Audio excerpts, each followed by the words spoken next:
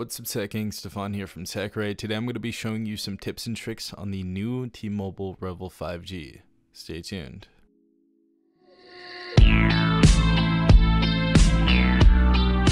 Alright everyone, I hope you're having a great day. Just before I start this video, if you guys do want more content on the Revvl 5G, definitely leave a comment in the comment section down below so I know what type of videos you guys want me to make on this device.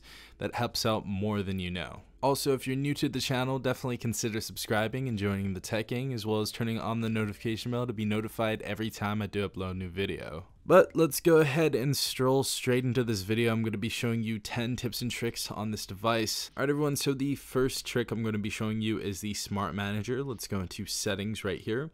And we're going to scroll all the way down till it says Smart Manager. Go ahead and click on that. Now there are a few different things on here. We have auto start, we have battery, we have memory. Now it says our condition is excellent currently, but if you guys want to free up some residual storage in your device, or you guys want to go ahead and stop apps that are running in the background that you guys are not utilizing, definitely go ahead and check this out. Really do like this application. I really think it's well optimized, especially for T-Mobile's Revvl's phones. Really do like this. Another thing you can do is actually hold on the screen and add a widget, and there's actually a Smart Manager widget. If you scroll all the way down, go ahead and hold on Smart Manager right there. Now if you would like to optimize your phone at any given time, go ahead and click on that, and it's going to go ahead and optimize your device. As you guys see, it says device optimized. Alright everyone, so the next tip I'm going to be showing you is in the camera, and it's going to be the hidden camera utilities. Now as you guys know, we have auto, we have video, we have portrait, we have super night and pro, but we do have a few other ones, and they're under this more tab. We have slow-mo, we have stop motion, we have light trace. This is definitely one of the camera features I'd like to check out. We also have pano mode, we have super macro, high pixel, and the great thing is you can actually put these on the quick panel. So say you use super macro more than pro mode, we're going to go ahead and take pro mode, put it up here. We're going to take super macro, and we will add it right there. Click done, and as you guys see, we have super macro right there. So very cool thing that you guys can do in the camera, especially if there's a certain feature that you like over the other. Alright everyone, so the next tip I'm going to be showing you is called NXT Vision. Now this is going to let you customize your screen. So first we're going to go to settings, and we're going to scroll all the way down to NXT Vision right here. So it's visual enhancement. Now we have a few different things right here. We have visual enhancement. You guys can go ahead and set that up if that is not turned on already, but this gives you a more vivid screen color. We also have SDR to HDR. We have reading mode as well to optimize the screen. So if you guys do want to go ahead and use this, if you guys read a lot, I would definitely use that.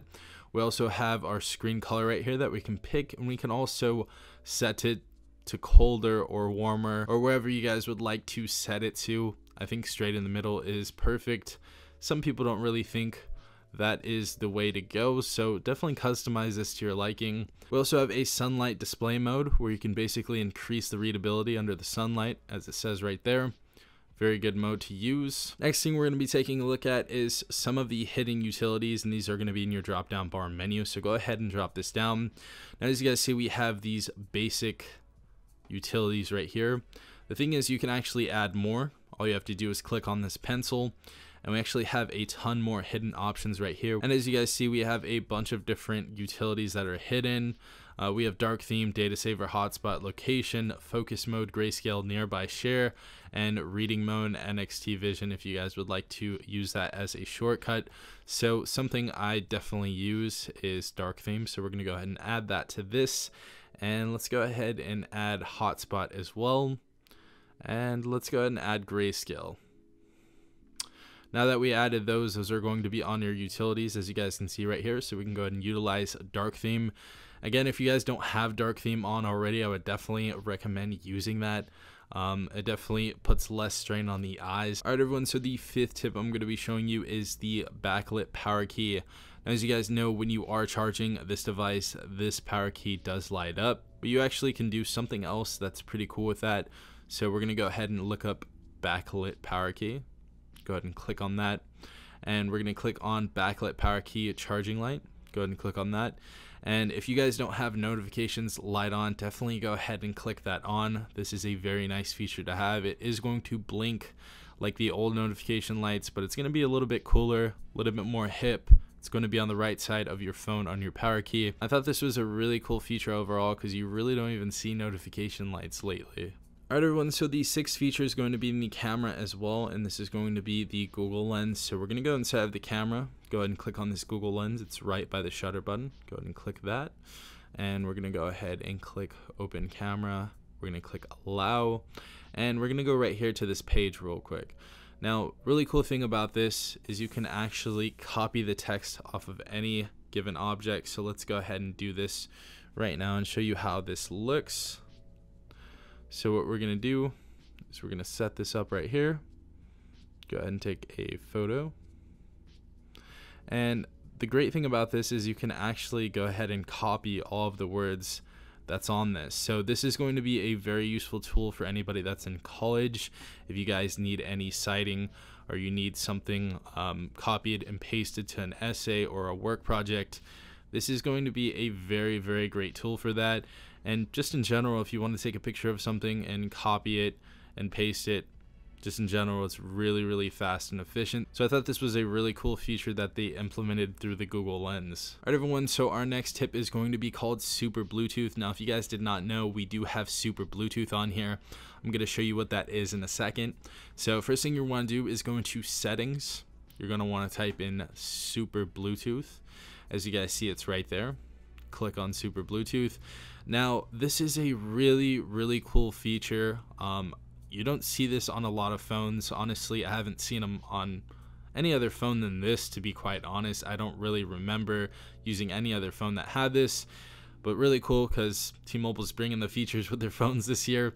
But we can actually connect up to 4 audio devices at one time. So if you guys would like to synchronize and calibrate them together, say you're at a party, say you're at the beach or whatever, say you're chilling with some friends, you can actually hook up 4 different speakers at once and pair them together, and it will emit the same sound coming from this device. So I thought this was a really cool feature. Definitely go ahead and check this out if you guys have not done so already. Alright everyone, so our 8th feature is going to be removing the animations. Now, we usually did this going through developer options, but it's a lot easier and kind of just cut the BS when it came to this device, and it kind of just gave it to you straight away. What we're going to want to do is go into Settings, go to Accessibility, go ahead and click on that, and scroll down to Remove Animations. As you can see right here, we have Remove Animations. Now this is going to remove any and all animations that are currently on the phone. So as you guys see, this is going to be extremely quick. So if you guys are snap heads, or if you guys want a quicker experience on your device, this is a very cool thing to use. It's definitely going to give you that speed that you need if you are that type of tech head. Alright everyone, so the 9th tip is going to be in accessibility as well. So we're going to go to Settings right here, scroll down to where it says Accessibility. As you guys can see, go ahead and click on that, and if you scroll all the way down to the bottom, you're going to see Caption Preferences, and you can actually use captions. So if you guys want to use closed captions, whether you're watching a video, watching a movie, or seeing any type of social media, if you're seeing any video that has words in general, you guys are going to see the captions and see the words on the screen. So I thought that was really, really cool. You can also customize the text size, the caption style, and the language as well. So I thought that was really, really cool. And last but not least, our last feature is going to be an accessibility. Go figure, right? So we're going to go into Settings, we're going to go into Accessibility again, and we're going to scroll down to Pocket Mode. Now, if you guys do not have this feature turned on, I would definitely recommend it. As you guys see, it says it prevents accidental operations from being carried out on your device when it's in your pocket or in your bag. So definitely turn this on if you carry your phone in your pocket or your purse or a bag. I know most of you usually have them in your hands 24/7, but I would definitely turn this on so you guys make no butt calls. But yeah, guys, those are my tips and tricks on the new T-Mobile Revvl 5G. If you guys have any more, definitely put them in the comments section down below. I would love to know about them.